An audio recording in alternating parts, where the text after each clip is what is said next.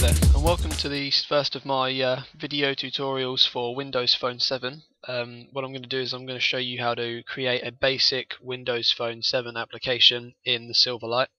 What you're obviously going to need is Visual Studio 2010, and you're going to need the Windows Phone SDK for 7.1, which is the Mango. So first thing we're going to do is go File, New, and go Project. Then what you're going to want to do is find Silverlight for Windows Phone. You're going to just want to do a Windows Phone application and give it a name. So for now we're going to call it My Application. So it's going to ask us what platform we want to target it for. We're going to want to target it for Windows Phone OS 7.1, which is the Mango release, which is the latest at the moment of Windows Phone. And what you're given here is a display of the Windows Phone. This is more the user interface, and you can drag and drop your tools into here, and on the right hand side we have the coding behind the display, so you can hand code what you want to write or you can drag and drop your tools.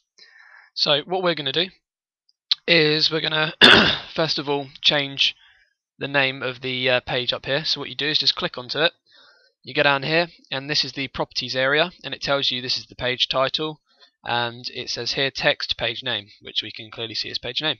So we're going to just want to change this to My Application. So as you can see, it's changed to here. It's gone a bit big, but that doesn't matter for now. We can resize that anyway. What we can do here is just go into the properties again, and just go to where font size is, just take the font down a little bit, maybe to 64. Okay, so that's that. Now what we're going to do for the first thing this tutorial is we're just literally going to drag and drop a button from the tools section. We're going to put the button to the page, and then we're going to choose a text box, and we're going to put that down as well. So we now have a text box and a button on our application. What we're going to do is we're going to make it so that whatever is typed into this text box by the user will be displayed in a text block underneath. So this is just showing you how the button click events work and how you can get text and strings from things such as the text boxes.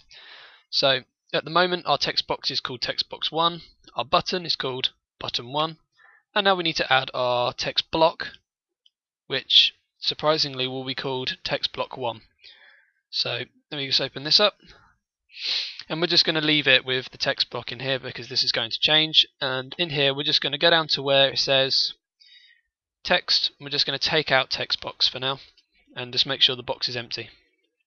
So to do the button click, if you just double click on a button when you put it into your user interface area, it actually brings up the coding for you for the button click. And obviously the name of your button is button 1, and underscore click is the event that's called. So we've got the click here. What we're going to do is we're going to get the text that the user types into this box, and we're going to put it in here into this text block. So all we have to do is go to your button click and just type in textbox 1, which comes up here. It shows you. And if you just then put dot and then you go text, you just want to select text. This is going to then get the text of textbox 1.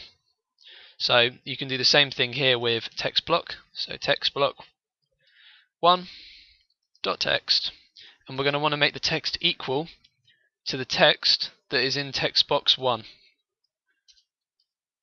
So what we've done quite simply here is we've just said we want to set the text block 1, which is this bit down here.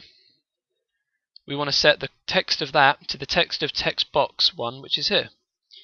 So we can go ahead and see if this works. We'll save our application. If you just want to click Start Debugging, and this will obviously start up the Windows Phone emulator.